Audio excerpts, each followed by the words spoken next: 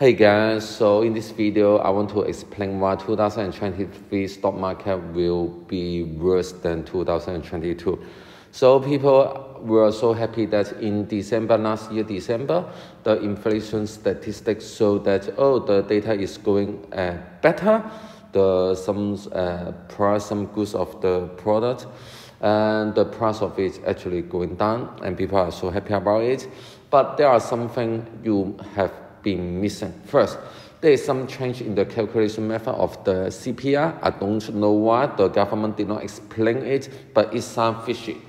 And secondly, if you look at the past 30 years, generally the price level in December actually going down, because people already purchased a lot of stuff before for the gift, for the price, for the present to the relative, to the family. So actually, in December, people don't really consume a lot. They don't have a strong consumption habit in December, okay? Maybe you will go out to have a nice dinner, but that's it. So the January, February data will be the most important, because if you track the record, February is the month that have the highest CPI going up for the past 30 years. So people are worried that actually the inflation has not peaked yet.